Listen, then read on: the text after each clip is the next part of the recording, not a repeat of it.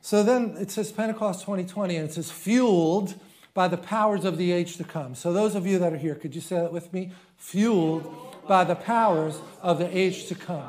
So that gives you a lot in one little package there, because I'm quoting from Hebrews 5, where it says that we've tasted of the powers of the age to come. That's the Holy Spirit. Okay, that's another way you can look at his role, is what we will have for eternity when Jesus returns and we rule and reign with him right here on the earth. The New Jerusalem comes down from heaven and the saints rule and reign with him forever. That's the age to come, and there are powers in that age that supersede the power that we have here. The interchange where those two things overlap and interlock is Holy Spirit.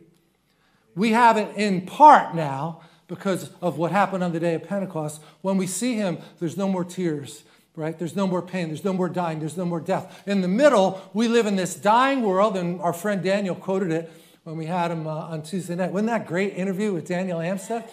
I love that guy. And so, though the outward man is perishing, inwardly we're being renewed day by day. That's the power of the age to come. And if you're saved a long time, you might have forgotten what the power that was fueling you before you got saved. And I don't want to give honor to the devil, but I can just tell you, I was not being fueled by the power of the age to come. I was being fueled by the pleasures of this world. And the Bible even says there's pleasure in the sin, but it's only for a season.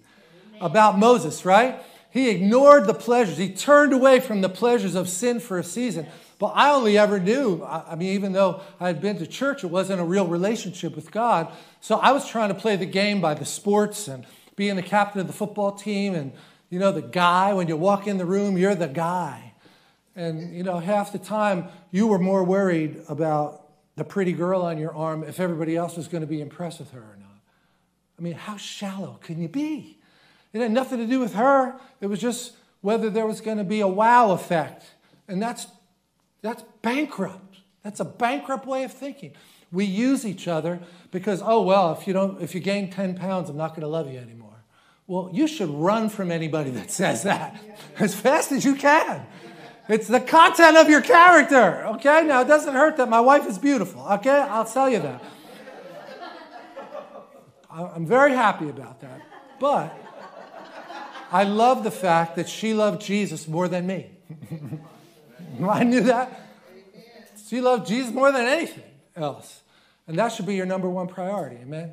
Because the beauty comes on the inside. And that's what it says in Peter's epistle. It's just not just the outward ornaments that we wear. It's the beauty of the spirit that's surrendered to Jesus and loves the Lord that we love. So we're fueled by this power of Holy Spirit. But if your tank is empty, it could be because you haven't been giving enough place to him. You have to surrender to him. You have to say, it's not my will, Lord, but your will be done. And yes, we need to read the word. But the Bible without the Spirit oil to mix in there will kill people, right? Because it'll become legalistic. But just the Spirit without the Word will kill you. Because you'll be floating off into the distance somewhere without the grounding of the Word.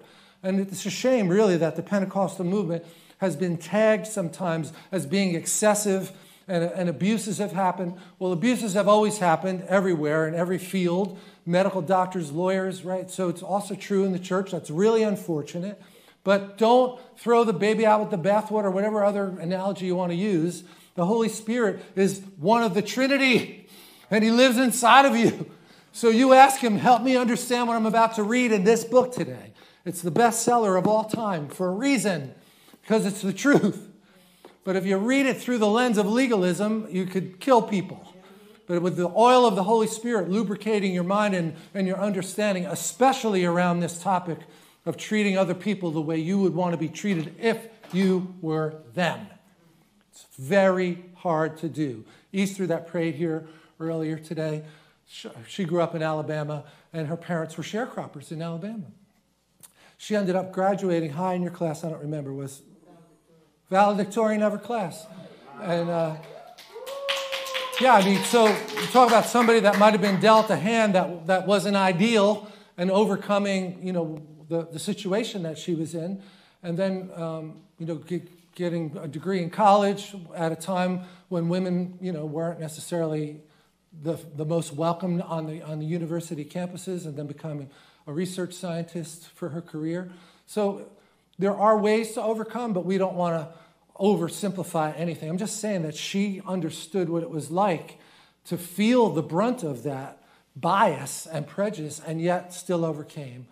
The Lord is the difference maker, right? The way maker, right? He's the way maker, miracle worker, promise keeper, light in the darkness. That's who he is. Amen? Right? Makes a way when there is no way. That's the God we serve. But we have to keep it within ourselves and be fueled by the right fuel of Holy Spirit, not the contention and the hatred, which really can remain in our flesh even after we're a Christian. There could be a little Archie Bunker living on the inside of us. He's got to be crucified. Amen? Somebody better say amen. So this is a little bit of an expansion of what I already quoted about the powers of the age to come. And I put here just my own version of a partial definition of what it would mean to be a Christian. Hebrews 6, 4 and 5 says, those who have once been enlightened. How many of you have been enlightened? That's the day you got saved, right? I mean, they sing about it. Praise the Lord. I saw the light. I saw the light, right? No more darkness. I saw the light. So that's the word that we're told many times in the New Testament, that we became enlightened the day the light went on and we realized there really was a spiritual war going on. So that's true of Christians. And how about have tasted the heavenly gift? Have you done that? Yes. Have you tasted seeing that the Lord is good? Yes, we've tasted of the heavenly gift of, man, forgiveness alone. How many of us wept tears to say, how could you love me that much? That as many bad decisions as I made, I never could have earned the right to be in right standing with you, yet you love me so much. I've tasted of that heavenly gift.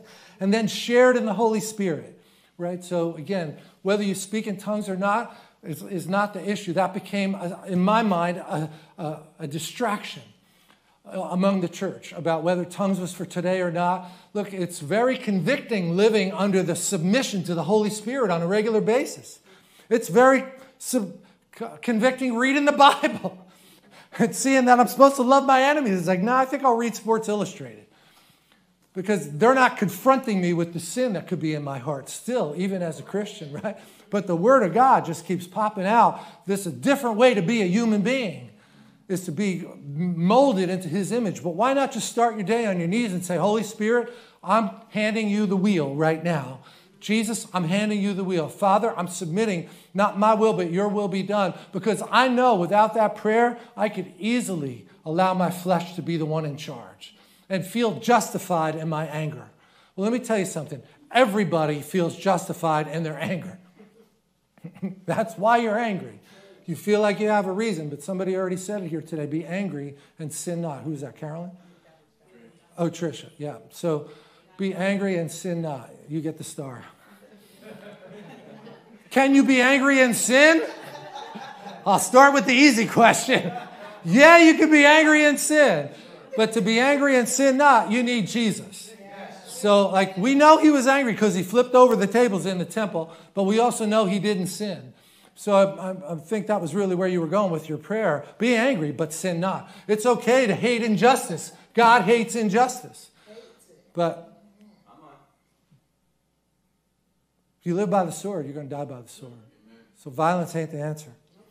And then it says, those who have tasted of the goodness of the goodness of the Word of God and the powers of the age to come.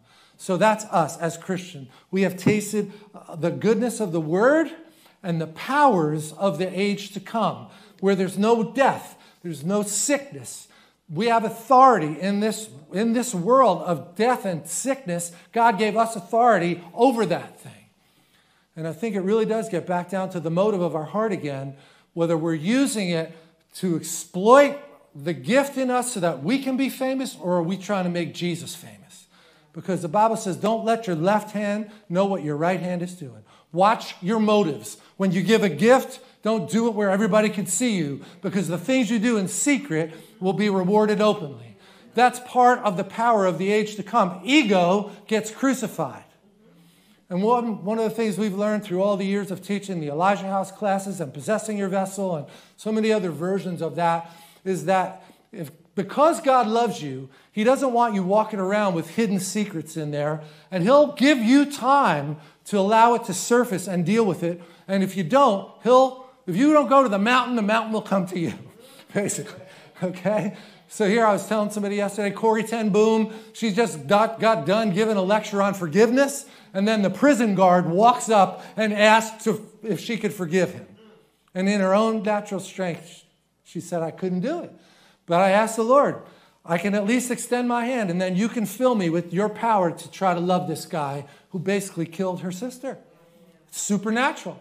But she was willing to try. She was willing to be obedient, to say, yes, I will at least try. That's the power of the age to come happening in the present. Not without God. Not happening. You could take all the courses on how to improve yourself. If it's not driven by the Holy Spirit, you're going to build up self. And Jesus says, crucify self. Don't let your left hand know what your right hand doing. The things you do in secret, that's what gets rewarded openly. Your gift will open the door. The gift in you will make room for you without you having to self-promote. I'm starting to preach. Watch out.